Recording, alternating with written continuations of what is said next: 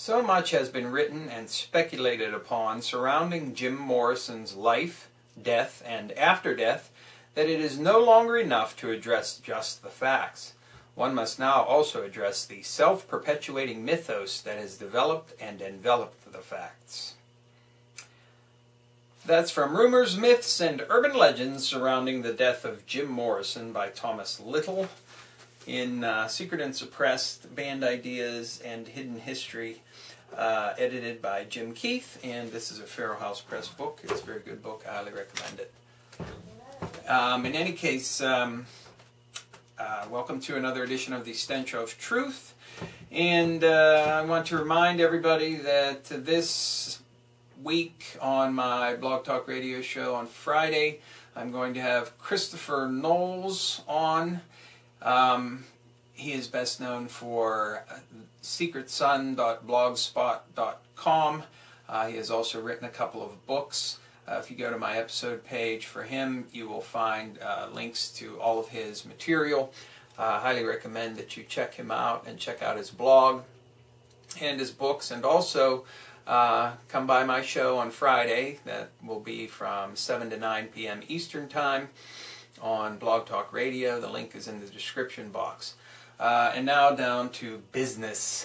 Apparently, just like the markets need to know that there is stability there, and corporations need to know that everything is stable enough and they're not going to be foisted on their petard by being required to actually pay fucking taxes or do anything else, for that matter, for the good of the economy and the country.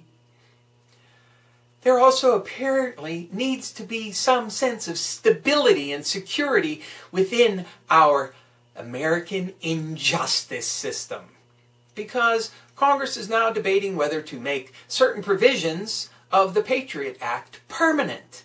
Well, apparently the rendition experts, the torturers, and the people that go out in the street and collect the would-be homegrown terrorists and shuttle them off to Syria and other places to torture and keep them prisoner for indefinite periods of time on no charges, violating every constitutional fucking provision that there is, and having no fucking accountability or oversight, need to have the security to know that this provision's just going to keep going on. We don't even need to take the time to reconsider it, because we need to know we can shatter people's fucking constitutional rights. We can step on people's fucking face into the future. And we can continue to round people up for no fucking reason at all, and put them in prisons in a foreign fucking country under a fucking dictatorship, where they can be tortured indefinitely, waterboarded, and electrocuted, and have battery acid poured on them to make them fucking talk.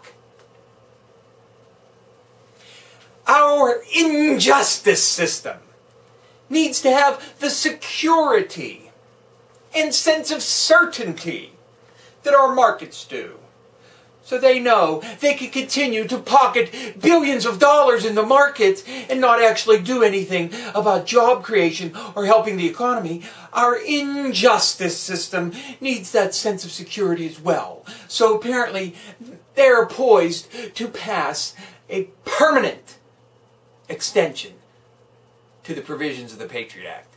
And I say, fuck you, motherfucking fuckers.